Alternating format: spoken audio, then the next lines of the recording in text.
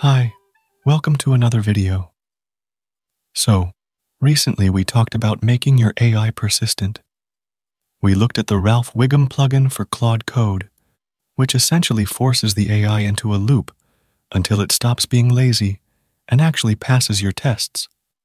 That was cool. It was a great way to brute force a single problem.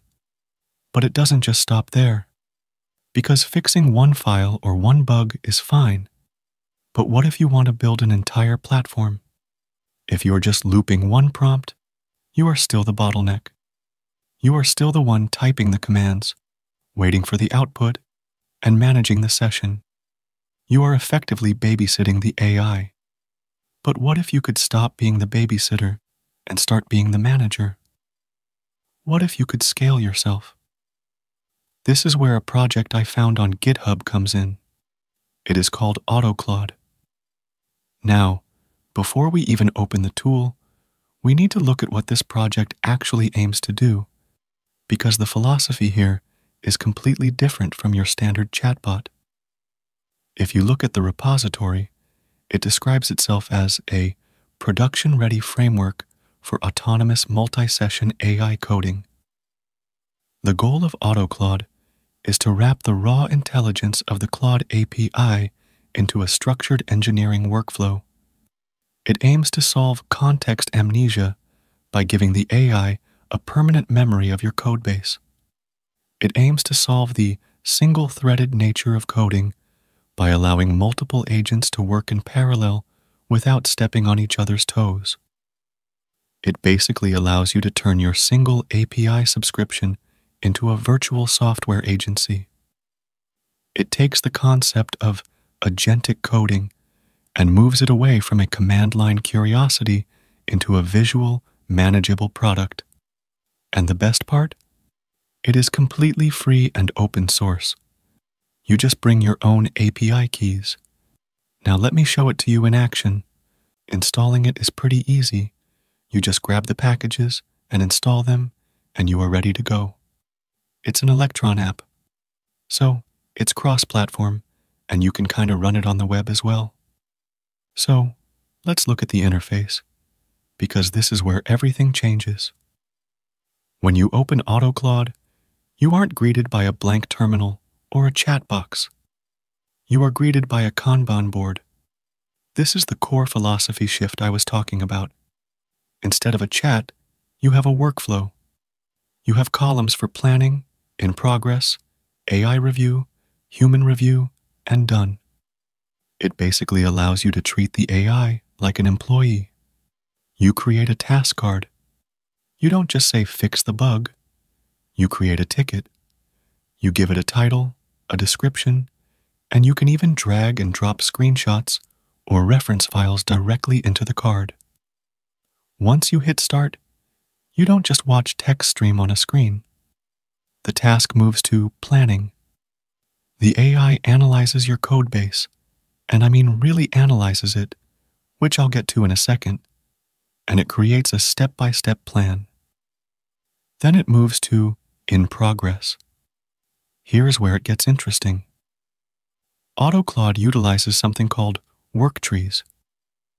If you aren't familiar with Git Worktrees, they are basically a way to check out multiple branches of the same repository at the same time in different folders.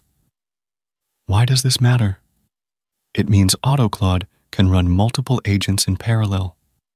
You can have one agent fixing a CSS bug on the front end, and another agent refactoring the database schema on the back end, simultaneously in the same project. They are sandboxed in their own worktrees. Usually, if you tried this, you would end up in merge conflict hell. But Auto Claude has a specific AI layer dedicated solely to resolving merge conflicts. It's like a senior engineer swooping in to clean up the mess before it ever reaches your main branch. While those tasks are running on the Kanban board, you also have access to the agent terminals view. This is for when you want to be a bit more hands-on. You can spawn up to 12 different terminals. Imagine having 12 different junior developers sitting in a room, and you can shout commands at all of them. You can rename these terminals to keep track of what they are doing. You can tell Terminal 1 to write tests. You can tell Terminal 2 to update the documentation. You can tell Terminal 3 to experiment with a new feature. This is kind of awesome because it decouples your time from the AI's execution time. You trigger the swarm, and then you go get a coffee. But the real magic here isn't just the parallelization, it's the memory. If you've used standard chat interfaces, you know they lose context. They forget what file structure you have, or they hallucinate imports. Auto Claude uses a graph memory system combined with semantic RAG, retrieval augmented generation. It indexes your entire project. It understands the relationships between your files. It knows that if you change a component in the front end, it might affect a root in the back end. The more you use it, the smarter it gets. It builds a knowledge graph of your specific code base. This allows it to make decisions based on the actual architecture of your app, not just the last 3 messages in the chat history. It also has an Ideation and Roadmap feature. This is wild. You can ask it to analyze your project and suggest features. It will look at your code and say, "Hey, you are missing error handling here," or "You should probably implement a dark mode." It generates these ideas as tickets. You can then just click a button and boom, it's on the Kanban board, ready to be executed. It even handles the boring stuff. There is a changelog generator. It hooks into your Git history, looks at all the work the agents and you have done, and writes a formatted changelog with emojis, grouping everything by features, bug fixes, and improvements. It can even draft the GitHub release for you. And for the power users out there, it solves the API rate limit problem. If you are using Claude Opus 4.5, which acts as the brain for these complex planning tasks, you are going to hit limits. Auto Claude lets you input multiple API keys and rotate through them. It's designed for heavy, production-grade usage. The workflow becomes: you define the what, you verify the result, the AI handles the how, you create a task, the AI plans it, it executes it in a sandbox, it reviews its own code, yes, it has a self-review step where it critiques its own work. Then, and only then, does it present it to you for a final, human review.